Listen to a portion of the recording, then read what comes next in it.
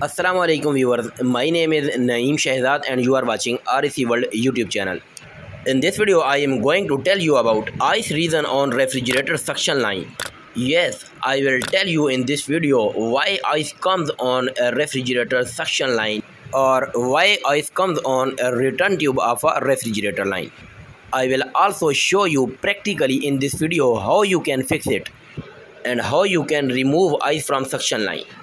This refrigerator is charged with R134A refrigerant as you can view on your screen, and here I want to explain you one thing clearly, that the R134A refrigerator running pressure should be shown on low pressure manifold gauge after completing its cooling between 0 to 2 psi.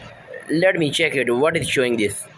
I have connected my line with low pressure manifold gauge, and now I will also connect my line from pin side with this gas charging valve. Let me show you too what is showing on manifold gauge. You can view on your screen, it is showing 4 to 5 psi running pressure on a low pressure manifold gauge. Let me also show you its cooling from freezer side. You can view on your screen, it is performing well cooling in a freezer portion. There is excellent cooling in a freezer portion. And now let me also show you its a refrigerator portion cooling. You can view on your screen, it is performing well cooling even in a refrigerator portion. And this refrigerator is running from previous 4 to 5 hours, but after passing 4 to 5 hours after its running, it is still showing 4 to 5 psi running pressure on low pressure manifold gauge, which means it is over gas charging. After completing its cooling, its running pressure should be 0 to 2 psi. So I will release some quantity of refrigerant from this refrigerator.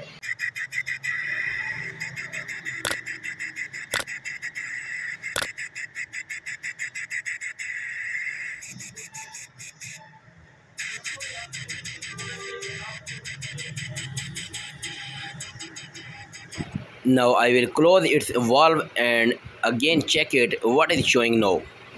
It is still showing 3 psi running pressure on low pressure manifold gauge. So I will release more pressure.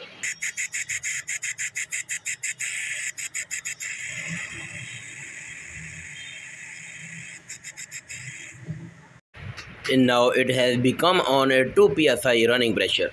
Now look at your screen, that how ice will disappear from your refrigerator suction line. You can view on your screen the ice has started to melt from your refrigerator suction line. Slowly it is disappearing from your refrigerator return tube. You can clearly watch on your screen the ice is melting slowly from your refrigerator suction line after releasing extra psi of refrigerant who was charged by a technician into this refrigerator.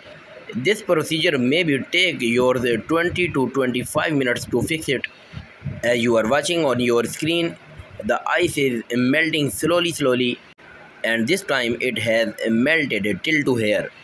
Here I will wait for melting this ice completely from suction line, and after passing 5 minutes more, the ice has completely melted from suction line. You can view on your screen the ice has completely disappeared from your return tube of refrigerator, and this time manifold gauge is showing only 2 psi running pressure. Now I will remove my low pressure manifold gauge and line from refrigerator and will fix its dead cap so the refrigerant cannot be leaked from here. In this way, you can remove ice from your refrigerator suction line by watching this video step by step.